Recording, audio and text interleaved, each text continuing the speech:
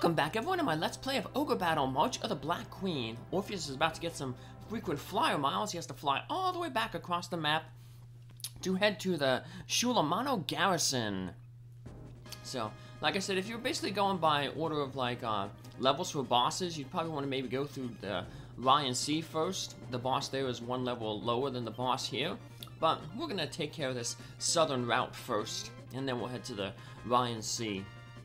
Actually, one thing you could do is, you can actually save one of these ways into the Empire for after you defeat the city of Xandu, which is basically the capital of the Empire. Because when you go to that map, because you're basically in the heart of the Empire, every city that you liberate, you'll actually lose reputation for. That's why when I redid the revisit to Antalgiel with my save that was at the end of the game, my reputation wasn't full.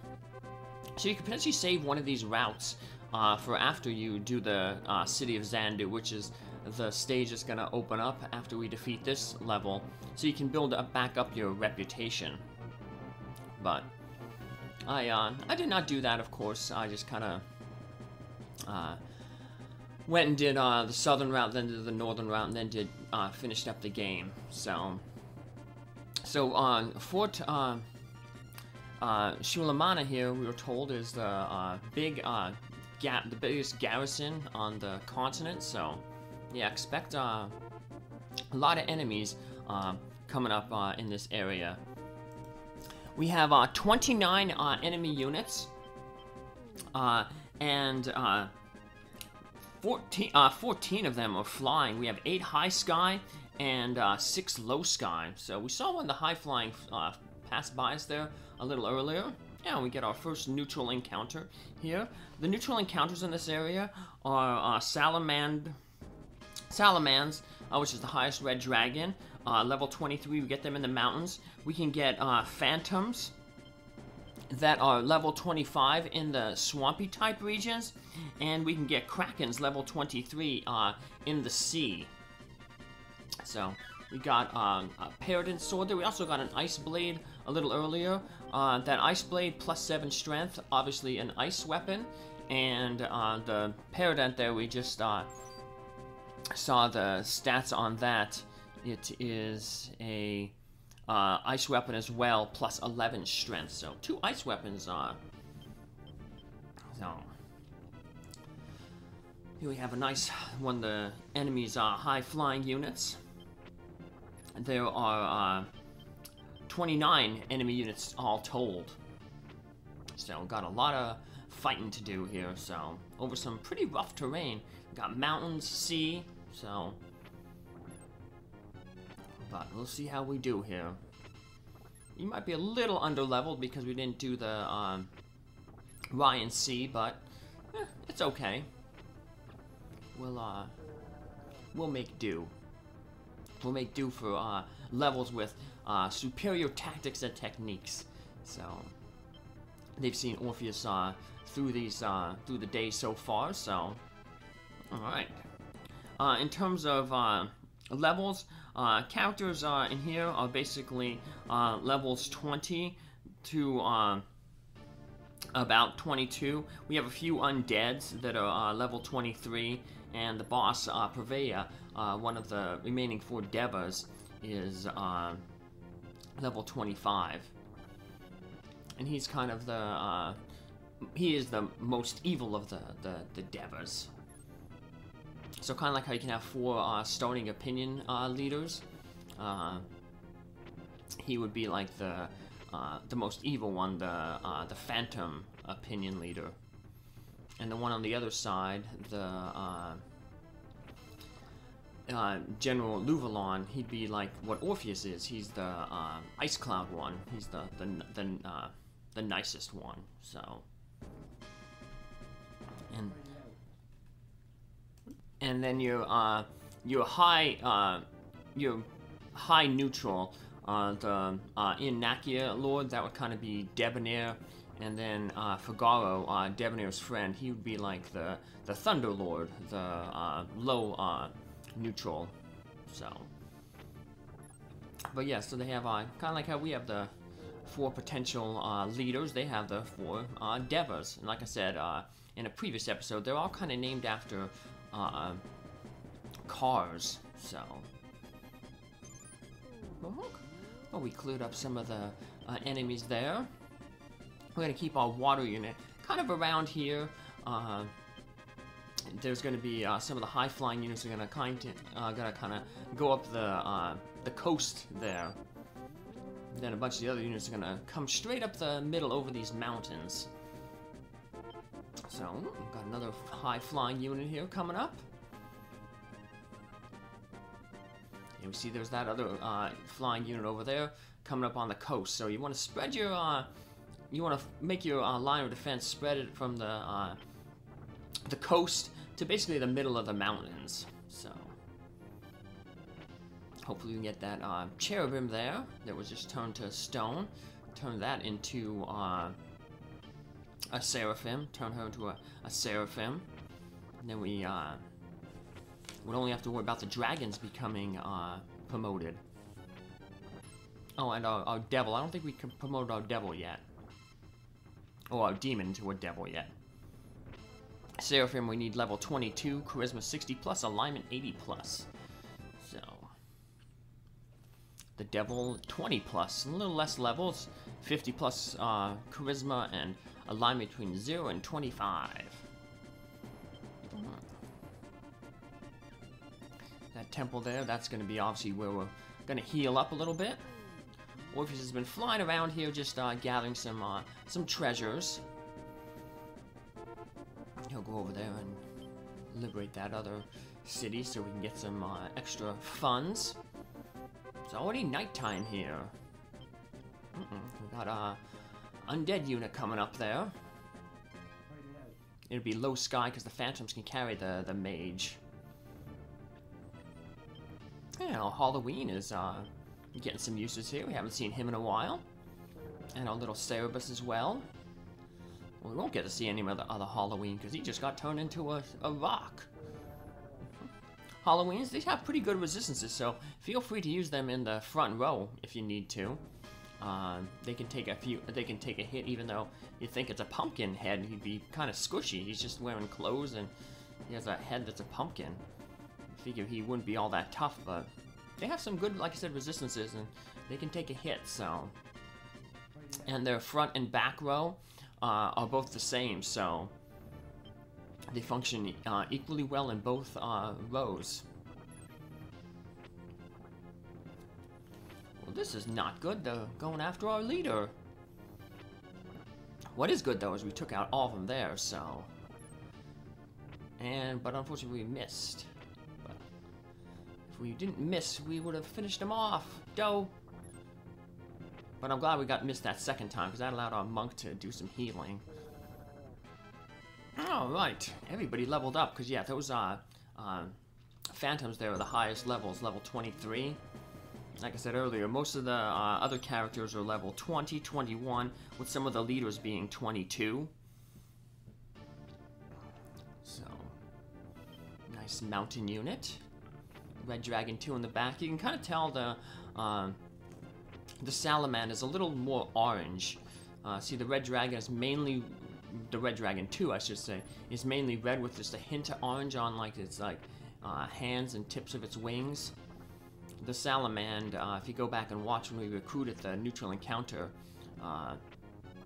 he's more orange. So as he becomes a better Red Dragon, he becomes more orangey. Pumpkinhead's did some good damage there, taking out half of the hit points of the Red Dragon. Yeah, Pumpkinheads are really good when you're fighting dragons. We have our own little dragon there, our own Red Dragon hanging out there. Yeah, we see like I said, as I said earlier, we'll have a bunch of folks coming up the shoreline there. The western shore, so. And thankfully, the Eaglemen, the Raven Men, are being dumb, and they are targeting our Wraith. undead. So yeah, won't take any damage because he's only vulnerable to white magic, and they use their fire attacks. So that'll give a good opportunity for our monk if these we keep fighting this unit with this unit. Give our monk a good chance to heal up our doll master there, who's taking quite a bit of a hurting from that phantom mage unit. Yeah, that unit was smart. Their phantoms targeted the leader. Well, looks like that Raven Man unit is a little scared. He's gonna sneak off to the over toward the temple. Where other units are. Probably wants to recruit, re-recruit his wraiths there. Priestess card. Free healing, always good. You never know when, especially if you don't have a unit that has a monk in it. Oh, we got an item. What do we got? A broken sword. Yeah, that doesn't sound too good. Do you know of Queen Floran of Zenobia? No, I heard that she died in the war 25 years ago, but apparently that wasn't so. Everyone now says that the queen is being held by Deva Previa in Fort Shulamana. That broken sword, it is a black magic weapon and it only gives +4 strength. So, bad element, bad strength boost.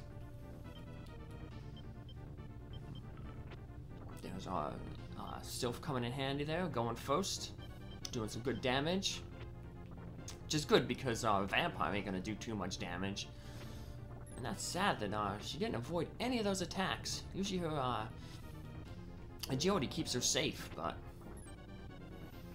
yeah, the Bloodsuck is a black magic attack, and those Raven Men have decent resistance to black magic. So, what do we got coming up here? Ooh,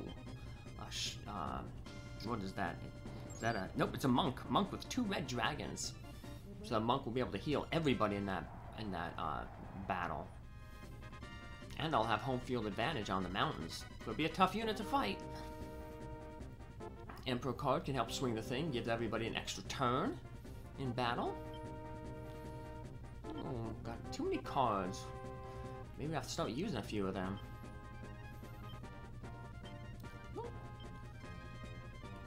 The Empire's main legions are made up of mainly samurai and knights. They're sure to become a formidable enemy. Alright, well. Oh, looks like some unit is sneaking past, going down a little lower there. Guess it went off course when we defeated it, retreated to the south a little bit. They're gonna try to flank us and come over to where Orpheus is. So we'll send our ninja unit back. We still have a good line of defense there. That one unit will be healing in the temple. Send the other unit back, and those 2 units, Luke and the water, will be able to help hold off the other side there. That unit over there is very not very stacked. It only has a devil and a zombie dragon in it. So you can see a devil to hit all attack. So this could be a tough battle, because we're all good aligned units in this unit. Oh, but that's good. We have the octopus with the kraken with the white magic. So yeah, see, he did a decent amount of damage. So we're fighting at night, and I guess the only thing helping us is, like I said, the kraken has a white magic weapon, and we're fighting in the water, his home turf. You know, Samurai Master is doing basically nothing, so that's because the zombie dragon there has such good resistances to everything but the white. So even without taking out that zombie dragon, we didn't win. But of course, we did take out a lot of the hit points that we did take away were from tarot cards. Remember, tarot card damage is not calculated when they do the damage equation. So let's hope we can go before the devil does and finish him off. Woohoo! He'll drop that big meteor on our head. The meteor, if you go back to the episode where I fought Galf, you see it looks kind of like a toy. It looks almost like a dog, like squeaky toy. It doesn't look like a big hard rock. There's like these little exaggerated looking craters on it. Like I was saying, there was samurai and knights. Looks like we have a samurai knight unit coming up there. Luke's about to fight them, so let's see how this composition is. Ooh, we got nope, 2 samurais in the front row and 3 samurai masters. At least that 3rd samurai master ain't in the back row. One less Ananuki attack to avoid. Yeah, since we were almost running out of tarot card space, we had to throw one out earlier. Let's use up another one. Yeah. Well, this is really, really helpful. They're targeting our undead. So this is a good fight for this unit to be in. Because the biggest threat that the Samurai Master's Ananuki attack there, they're just going to go after our undead. Won't be able to deal any damage to him. But now we have to do damage. Our Rock Golem is doing very, very poorly, even though we're on home turf. Come on, Rock Golem, what's going on? I mean, samurais, I guess. So now we see that monk unit coming up. We want to definitely retreat because while that undead unit is good for fighting that samurai unit, not going to be good against that monk unit because her healing magic take care of that undead. We don't want to have any you know, defeats. Also, can you really kill a ghost or a skeleton? I guess you can. It's weird putting the having the weak enemy be the red dragon, but our whatchamacallit, our werewolf took care of that. So I think we should be able to finish this one off. Just for safety, we'll use up another one of our tarot cards. I'm not sure if the red dragon will go before our monk, and of course he did not, so we didn't need to use that card. But if we didn't use that card, then the way things work, the red dragon would have went before our monk and killed our cherubim there. So when it's I've noticed that when it's a 50-50 shot of something happening, it's a 100% chance that I will guess wrong. So, but hey, better safe than sorry. So wow, she still has 3 levels to go just to get to level 22.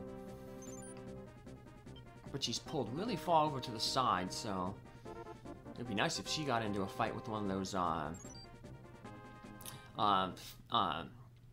phantom units. Definitely get her a level up there. Alright, well the Nixie, the Mer person there, her ice should deal some good damage to the red dragons. So, whoop.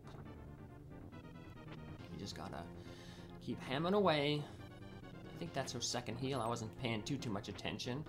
It's always good when their monk goes first before we deal a lot of damage. And it looks like our samurai, yep, is equipped with an ice weapon. So he'll do some extra damage. You can tell because it's flashing blue when he hits. Red dragons, being fire elemental, have a weakness to the ice. So we've kind of switched out where Luke and Melina's, you know, I think that was her name, her unit was up there top earlier, and the Doll Mage unit was down, Luke was down a little south. Now they switched because of just this monk. Yeah, so each of those Samurai Master's hits is pretty much gonna negate any of the healing that the monk does, so slowly but surely, as long as he doesn't miss any hits, we'll slowly dwindle that red dragon down. Because she only has 2 full heals, he has 3 attacks. Kraken has 4 attacks, but not doing as much damage per hit, because he has the white magic, and they have a better resistance to white than ice. Now that's a high-flying unit, and we're unfortunately on the water. we should be able to catch him. Hey, we liberated another city. If not, I guess we can always have Orpheus get into the fray. An Empress card. Good healing card. Especially now at the end of the game, so... Deva Previa, one of the 4 Vedas, is in the Fort Shulamana on the tip of the peninsula. Yes, we've heard. We also heard that apparently the Queen is in there. The Queen, that would have been Prince Tristan's mother. Surprisingly, you do not have to bring Prince Tristan into this map. You need him to get the special item, but he does not have to be the unit that defeats Deva Previa. There's no special dialogue. And also, you'd think that maybe Debonair might have special dialogue with another one of his fellow Devas there, but he does not. With either of the Devas, with either Previa here or Luvalon at the end of the other route. So, you only need Prince Tristan to get the Mystic Armband at the end of this. He basically finds it on his mother. But, yeah, spoiler, she survived the war 25 years ago, but unfortunately she does not survive these events here. We arrive a little too late. But just gives Prince Tristan even more fuel to his quest for justice. Well, looks like we're gonna have to get Orpheus in on the fray. That unit snuck by us, but Orpheus, though, like I said, even though he's really not built for combat, the stats that he has are inflated because of all the tarot cards that he's been picking up. And that includes also his little griffin friend who gives him all those frequent flyer miles. And the griffin has a really good weapon, the Brunhild sword. Best white magic sword in the game, plus 20 strength. So he does a lot of damage. And Orpheus, with his high intelligence because of all the tarot cards, does a lot of damage with his hit all ice cloud attack, even if the enemy is not necessarily weak to ice. But I think the Griffin is going to be the big hero in this battle if they fight, because all these devils, or demons, devils are their last promotion. They're red, so they're still demons. Have low resistance to white magic. So white attacks with the Griffin there will deal significant damage. Probably take out that other one there on the right there. Monk, yep. So look at that. 3 attacks, taking out 2 enemies, and pretty much knocked that one down to critical range. And it's unfortunate he wasn't a little bit to the south. He could have been maybe pushed back toward our Beastmaster unit, but there's a neat, interesting unit. Yeah, that Sylpha's gonna tear them up. And then the Ninja Master are gonna tear us up, so. See how much, if we can cut through any of these front lines. See what who the best targets. Ah, took out that one on the, so that, I'm surprised they didn't keep concentrating their fire on that one on the left to take him out. He wasn't doing much damage, but still, every little bit counts. Helps us in the next battle, because there'll be 2 less attacks if we would have took him out. And then it'll allow us to, you know, further concentrate our firepower on the remaining ones alive, so. See what the Sylph can do here. Ooh, took out 2 characters. So now we just gotta, I'm a little scared if they, well, that, Master may, eliminate himself here with his Inanuki attack. Let's see. Oh, he missed. Lucky guy. We just have to hope that we finish these guys off, so, alright. We have 2 chances to hit him, and we did. Nice! This unit can use a break. They're taking quite a bit of damage. But we're close to the temple. And if that unit, that ninja unit, keeps going to the east, we have a unit set over there, the one with the cherubim, to take care of it. And so yeah, we can probably have that one retreat back to the temple for some healing. Orpheus can go back and get some healing. Not Orpheus himself, but his good buddy little Griffin there. I'm gonna have to learn his name. He's like the MVP of this little playthrough. He's been with Orpheus basically almost the entire game. I think at the beginning we were using Canopus just to carry him around as Low Sky, but once we got a Griffin that had decent alignment, we threw him right in there to take care of it. Ooh, we got that zombie dragon again. Undead, the zombie dragon unit again. It'd be nice if we were able to push forward with Luke's unit there, but that shaman, that monk unit there, I keep getting them mixed up. That monk unit there is a big problem. It's the only one that it could theoretically win against. So, because that monk will never be able to do any damage, but it could defeat our Wraith there. So, well, the good thing was that when we retreated, we pushed ourselves back across the water. So keep Luke's unit out of harm's way there, and put him in a better position to target that zombie dragon unit coming up. Let's hope that zombie dragon targets the weak character and goes after our undead. We still have to worry though about the devil there dropping a big rock on us though.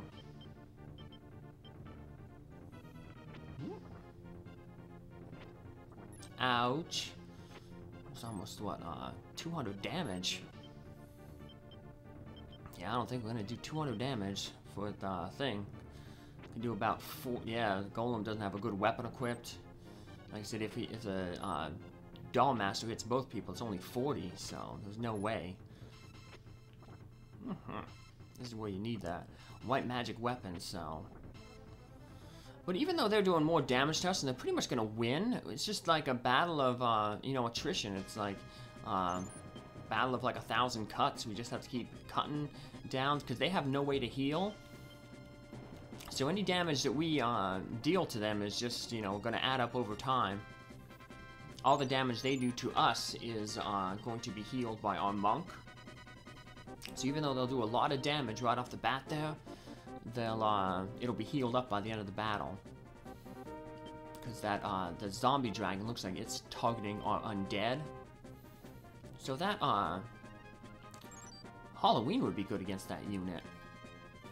Because the that 50% damage that the Halloween's pumpkin does, it doesn't matter what the character's resistance is, it's always going to be that flat 50%, so it doesn't care that you have good resistance, zombie dragon. I'm gonna cut you in half and cut you in half and keep doing it over and over. So yeah, you see, we're pretty much back to full health, and they're a little bit lower. Got to the point actually where the golem now is hitting the devil. We actually won. Wow, that's surprising. Now this unit will do much better because remember we have the octopus with the white magic weapon. We're kind of in shallow water instead of deep water, but all right. Weak, deal some extra damage to the undead zombie dragon up there. The undead dragon. We might actually finish it off. So let's see here. Yep, finished it off. Yeah, you just see the difference that you know, attacking the correct resistances do. Yeah, we did a bunch of damage, but we lost. But nah, that's okay. The only problem is now that that dragon is taken care of.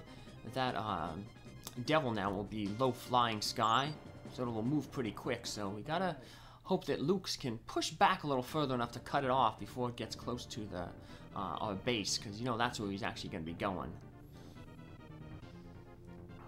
So this unit Obviously, we fought it before, but haven't fought it in a while. But we should finish it off this time.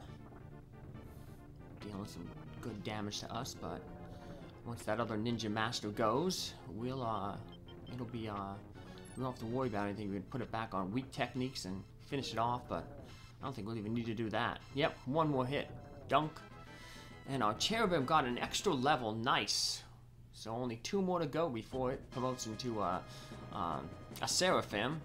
And then she'll get a hit all white magic attack similar to the Sylph's missile attack. So her alignment and charisma look good there. And Orpheus' army looking pretty good here. So come back in our next episode where we continue our assault on the Shulamana Garrison. Take care. Thanks for your time. Bye.